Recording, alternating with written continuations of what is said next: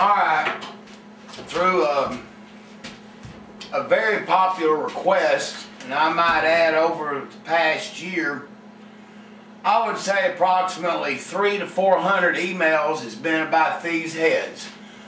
The reason I haven't went ahead and done this and gave y'all something on it, been having to catch up on some things, and I'm just about there. So I guess it's time, and right place, right customer, right time. Almost. These are the LS3 heads that are taken off of a 2013 Corvette.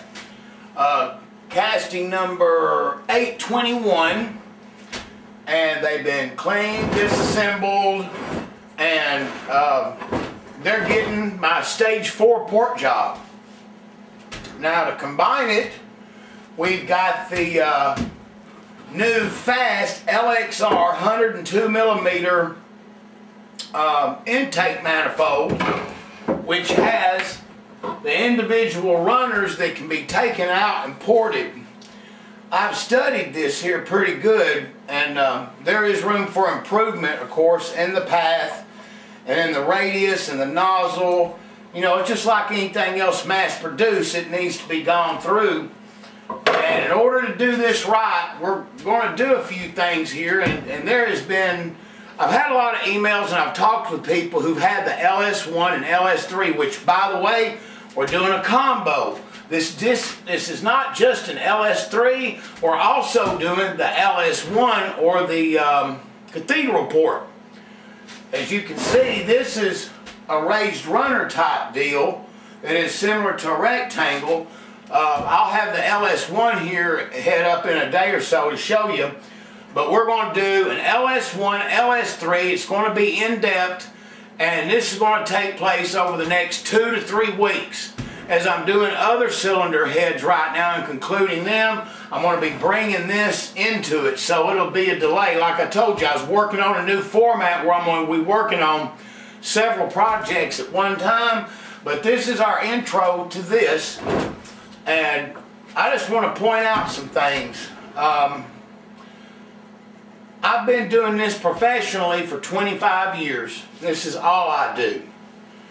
And way before that, I had knowledge of it. I'd say 10 years before that, I was into the head thing and studied them, read them in magazines, been around it all my life. But to watch the evolution come to this point right here, it's just incredible. Basically, I mean, without trying to pin it down exact, what you're looking at here, pretty much similar to the 1992-93 18-degree Chevrolet head. What I mean by that is they finally, you know, GM has been real slow to keep up with the technology, but getting this deck surface where here's the deck, raising the port up, tilting it, well, that's just everything. That's what race heads have been doing for years, and now finally they're doing this with this. Now this is the 430 horsepower LS3, the Corvette 2013 vet that it came off of, and from my understanding it's got a bore diameter, I think around 4.060, something like that. And what I did was I got a hold of Felpro, because the first thing that come to my mind, okay, if these intake manifolds are O-ring, how do you get a gasket on here and a lock to determine how much I want to widen it or shorten it?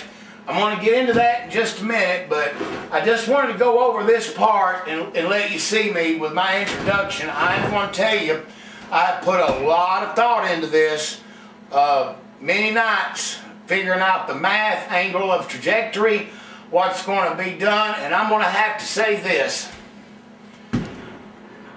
I have never seen any of the heads that have so much raw potential that you don't have to do a ton of stuff to get it to work really good. You know, there's quite a bit of porting, of course, I can do to really turn it into something, but not near as much as the old school stuff. if I had to say there was a defining difference in the heads, it's going to be the horsepower gains that I'm going to get versus the amount of effort that I have to put into it. When, you know, when I've been working on stuff for years that had real low elevation angles and had to change bowls and do all this stuff, it was really a delight to work with something that already had so many good engineering qualities to it already. If I had to say one of the things, like I said, that really got me wasn't just the intake, but if we turn this turkey around, look what an exhaust port. I used to do my middle finger test to see how far my middle finger could go down before it touched it.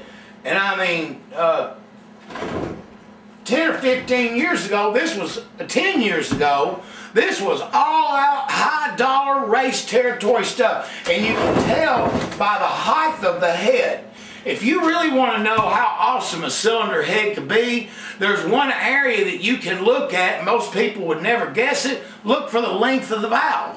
How long is that valve?